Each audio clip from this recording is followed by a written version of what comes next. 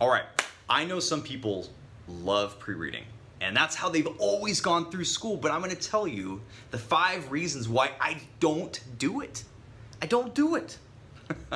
It just hasn't worked for me. Okay, so let's cover the one benefit, because when I have done pre-reading, usually I'll do it before the term starts, like I'll pre-read whatever lecture. The best reason is that it can get you ahead. Okay, and then when you go to the lecture, at this point, you've already seen the material, so you can like kind of sit there and relax and just listen in, and any added benefit you can just add to the information that you've already kind of consolidated on your own. Okay, but I'm gonna list off the 5 reasons why I don't think it works for me, why I don't think it really works, and you need to just be aware of these problems with pre-reading. Okay, so we're gonna count down. Number 5, it's very time consuming. I noticed that it took me about the same time to pre-read as it did post-read, but I still had to do a little bit of post-reading. So in total, I was doing more time. So instead of just watching the lecture and then just going through all that material, it was taking me about the same time, or maybe even a little more, okay?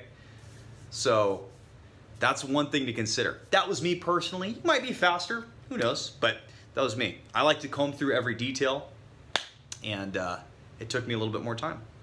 So number 4, and this is something very important to be aware of, is that not every teacher makes their lecture slides complete. Some of these have missing pieces of information, okay? Or like there's some animation that's missing that'll fill in those pieces. Whatever the point that they're trying to make in the lecture slide is more just an outline for them, so they have something to go off of.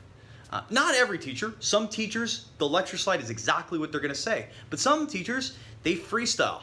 I know some teachers that freestyle off of whatever lecture slide they're on, and that's how they teach, okay? So you just need to be aware of that. When you're reading those kind of teachers' lecture slides, you need to know that you're not getting the whole picture.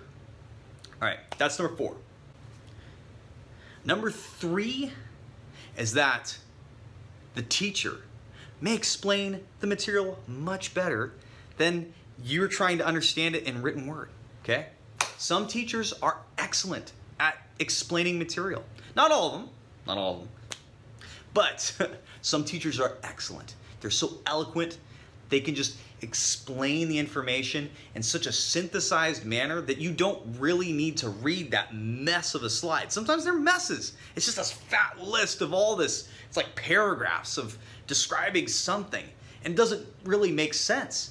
But then the teacher can like just explain it in such a nice way that all that stuff makes sense instantly.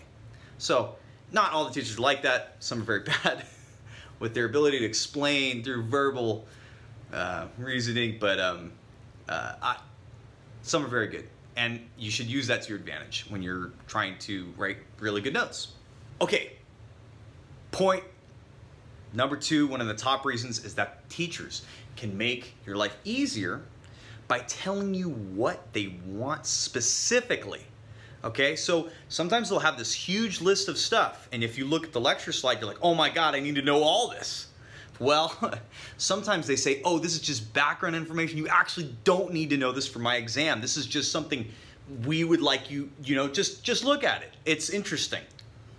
It doesn't say that on the lecture slide. It doesn't say that it's interesting and that you don't need to know it. It's in there, and if you just go in and take notes on it, you're wasting all your time, you know, unfortunately, on material that it may add to your knowledge base, but you in the long run don't really need it. Okay, you've just spent maybe half hour going through some material you didn't really need. And then more specifically, they can tell you what you do need to know. Okay, so you have a huge list, and they'll say, okay, anything in red, or this red box, or anything in green, I want you to pick up on that. That's this. They'll explain what those colors or any like change in topic, and they'll really make it clear. They're like, you do need to know this thing. And that's a big fatty hint that it might show up on the exam, or it might be a wrong answer and you need to know it to distinguish it from the correct answer. So it could save you a bunch of time in the long run, okay?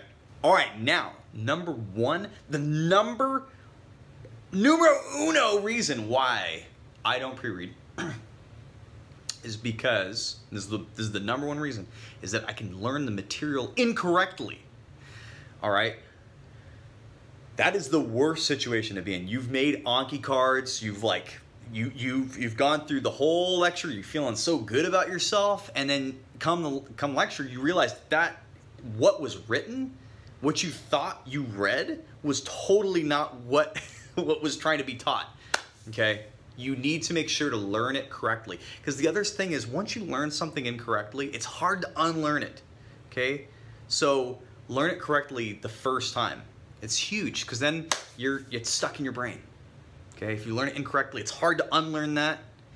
So that's a big one. And I've noticed myself, especially when I've pre-read, that has happened. I'm like, whoa, I didn't understand that.